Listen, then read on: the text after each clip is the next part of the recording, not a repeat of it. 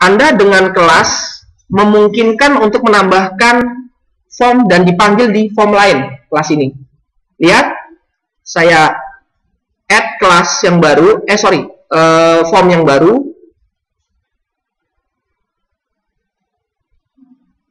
Ya, saya panggil namanya Windows Form ya. Mana ini Windows Form? Nah ini Windows Form ya. Namanya Form 2.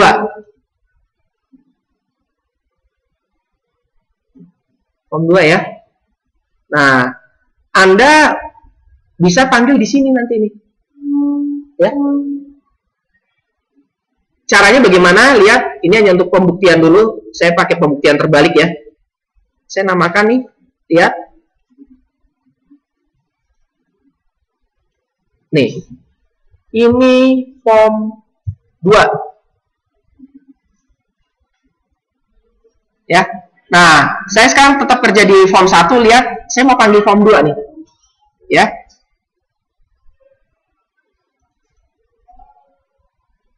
Nah, biasanya kalau cara cepatnya, maksudnya cara cepat di sini di VB ya, Anda langsung aja nulis gini.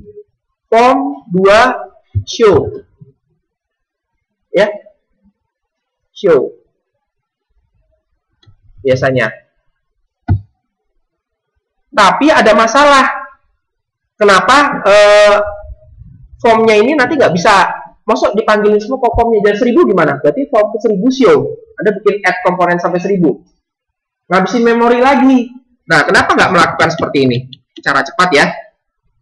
Form, lihat misalnya menu 2 ya, sama dengan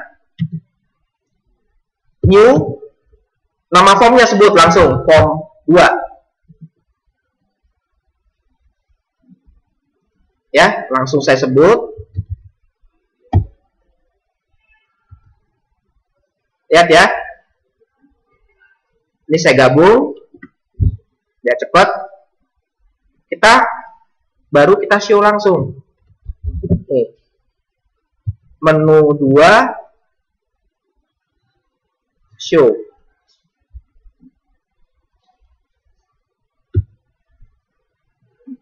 Nah, kita bisa lihat hasilnya ya. Maaf, saya salah, ini kan fungsi ya, pakai tanda petik.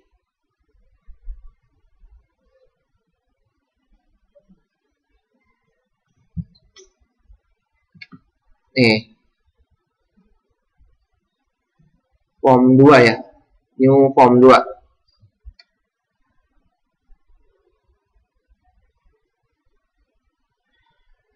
Ya.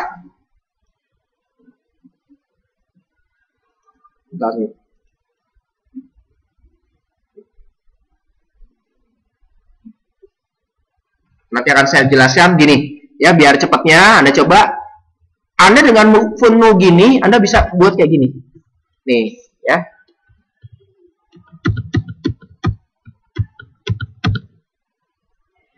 Praktis dah Anda bikin seperti ini. Ini tinggal Anda ganti menu 3, menu 3, menu 4, menu 4. Praktis dah. Mau sampai 10.000 menu pun hang nggak programnya? Enggak kan, coba Anda tambahin kayak tadi nih, caranya add, habis bakal memorinya.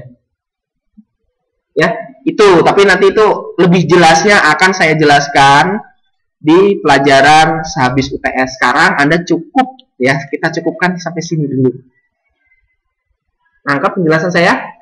Jadi ini tenang aja, nggak saya suruh ngetik. Yang kasus ini hanya untuk pembuktian bahwa kelebihan menggunakan kelas adalah kita akan banyak menghemat memori.